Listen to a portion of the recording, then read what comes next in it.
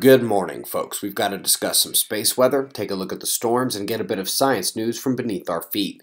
But let's get started, as always, over at spaceweathernews.com.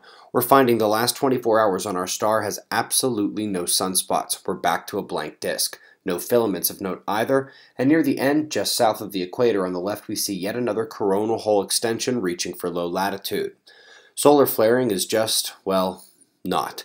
Solar wind continued dropping intensity. We do have the potential for more intensified streams, but thus far has been quiet conditions. We have managed to avoid a KP0 day though, which is good health news.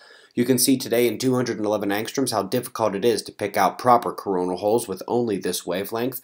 Much of the south appears to be a coronal hole, but that is just part of the weak corona of sunspot minimum. I'll go ahead and toss 193 angstroms up one more time here so you can see the difference between proper coronal holes and the sparse regions currently also registering black in 211. Now on to the storms. We've got lightning here, gorgeous convergence line running up the central states. High winds were more of a story than the lightning, however, which actually had its highest U.S. concentrations near the Mississippi coastline, points overwhelming the entire southern border of the state. We also had mesoscale imagery of Hurricane Fabio off the Mexican coastline. It's going to hit that power mark today in major hurricane status this week, but last night it likely had its most perfect penumbral Earthspot display. Those lines in the clouds are often called whistlers, but they're one of the key similarities between earthly lows and sunspots. The lightning picked up heavily in the armband approaching the coastline this morning as those Earthspot penumbra got worked by the turbulent storm system itself.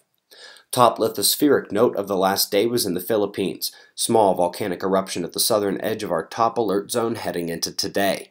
This is from the Prediction Center at QuakeWatch.net showing the typhoon that will head north at the Blot Echo zone. Veteran observers know the highest risk zones are found by looking at electrical anomalies presented by water movement and deep seismicity. We have a new paper detailing how the action of water and those rocks below are driving these electrical anomalies at subduction zones.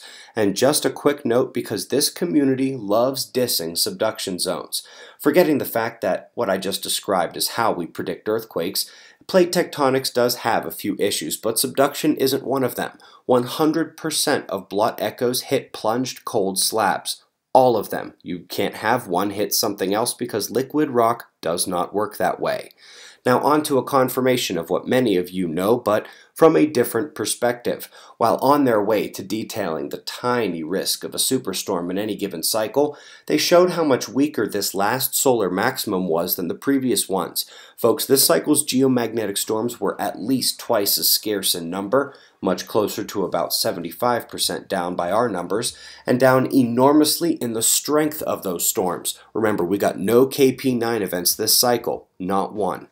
Website members, you've got your July planetary geometry posted as your 54th Deeper Look episode on the year. If you guys aren't following the Mobile Observatory Project on Facebook, we're going to start doing some giveaways again here soon as we enter our website's birthday month. Link is below with all the others underneath this video. We've got wind maps and shots of our star to close. We greatly appreciate your support, and we'll do this all again tomorrow, right here. But right now, it's 4:15 a.m. in the new Valley of the Sun. Eyes open, no fear. Be safe, everyone.